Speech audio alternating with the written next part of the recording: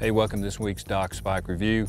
I'm going to tell you something that I've learned over the years with trail cameras. You know, most of us get our trail cameras out, pre-season, get out in the woods in August, put them out, and that's great. You need to know what's on your property.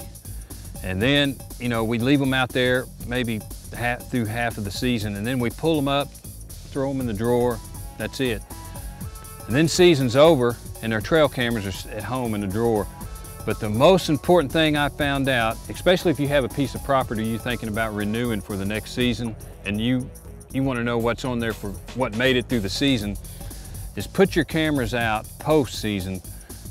February is a great time to put them out. I've got deer coming right now that I've never seen before, and they're hunting for food right now. Season's over, but I want to know what's out there. I want to see what's going to be there next year. And post-season cameras is a tool that'll help you from now on, especially if you got a piece of property you're thinking about renewing. So put your cameras out post-season and see deer you've never seen before. Till next week, I'm Doc Spike, and that's how it is.